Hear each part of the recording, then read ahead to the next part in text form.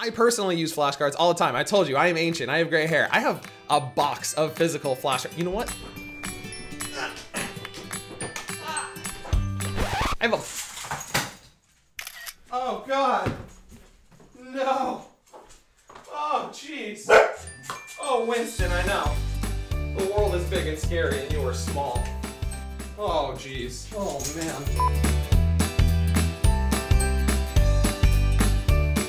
Hey there, my name is Hunter Enright. I'm a Blueprint MCAT instructor, tutor, and all around just a pre-med nerd, and I'm here to talk to you today about flashcards. How to use them, why to use them, why are they so popular? Without any further ado, let's dive right into it. Flashcards. Why use them, right? MCAT flashcards, and not just MCAT flashcards, but flashcards in general have been around forever. They are super popular. Why do students love them so much? Why do instructors love recommending them so much? It's because they are a tried and true method for memorizing just bite-sized little pieces of information, okay? This is your rote memorization, and yes, I will say it a million times. I've said it before, and I'll say it again. The MCAT is not just a memorization and a regurgitation test. You can't just memorize facts and here's my 528, right? It is a critical thinking test. However, you still do need to have a lot of information memorized to do that critical thinking, and this is where flashcards come in handy. Any of those bite-sized little facts that you need to know, equations, amino acids, psych-soc definitions, all of those lend themselves perfectly to memorization via flashcards. Not only that, but they are one of the least cumbersome ways of studying for the MCAT. When you're chilling 30 minutes before bed, you're just kind of hanging out, you're scrolling, which you shouldn't be because you're prepping for the MCAT and there's no time for scrolling. It's a little late to crack open a textbook and tackle a chapter, or to watch a really complicated in-depth video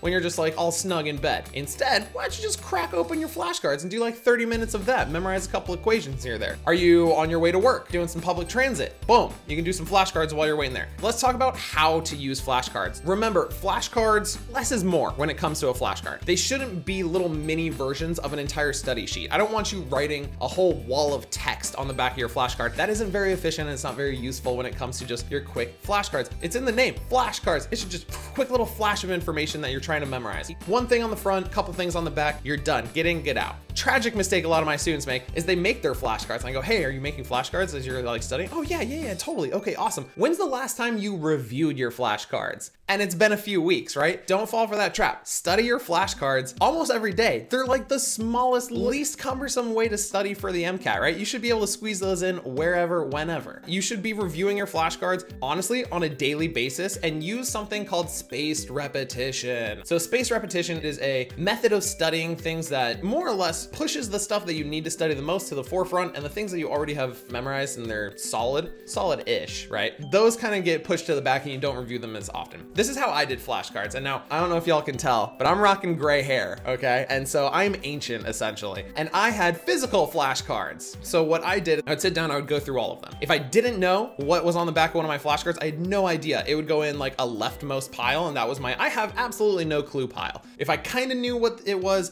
I had the general concept, but maybe I was off by a couple things, or my equation wasn't quite right. I said it was squared when it was cubed or something like that. It would go in my middle pile, which is like, I kind of know this stuff, sort of, but not quite there. And then if I absolutely totally had something memorized, it would go in my far right pile. And that was my, I 100% got this down. Keep those piles where they are and review these piles on a daily basis, right? The pile that is, I have no idea what these are, you're gonna review those every single day. It shouldn't take you that long, probably like, I don't know, 15-ish minutes or so, depending on how many you got, but just kind of review, go through them, etc. And if you get it right, then it goes to your middle pile. It gets promoted a pile. And then you're gonna go through that middle pile every 2-3-ish days or so. And if you get those ones right, hey, they get promoted again to your I totally know this pile, right?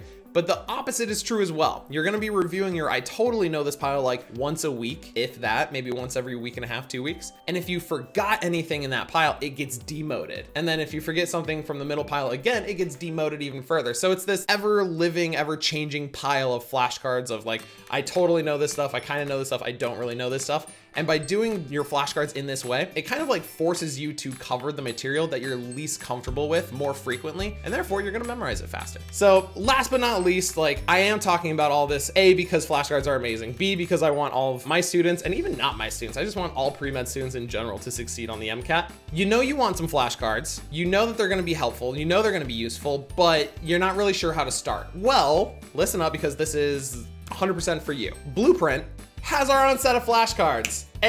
By popular demand, we've heard so many students say, man, I wish Blueprint had some flashcards. Holy cow, Blueprint, your resources are awesome, but you're missing flashcards. And so we made our own flashcards, and they are fantastic. Not only because I work for Blueprint, I mean, full disclosure, I told you I was a Blueprint instructor, so of course I think their stuff is awesome. But even independent of that, if I had never met Blueprint before and someone just handed me our flashcards, I'd be like, these are pretty good flashcards. Let me tell you what, they are digital. They are written by a tried and true trusted source. We have a content team of brilliant individuals that sat down and went, all right, what is the most high yield topics that we can put on a flashcard for students? So we have equations, amino acids, formulas, functional groups. We've got all that high yield stuff. We've got fantastic explanations, great visuals attached to them. Plus, you know that it comes from Blueprint instead of like some random deck that you've downloaded from somebody that prepped for the MCAT like 5, 6, 7, 10 years ago, right? So there's a whole bunch of different reasons why you should check it out. But the big one is that they're incredibly easy to use, right? We spent a tremendous amount of time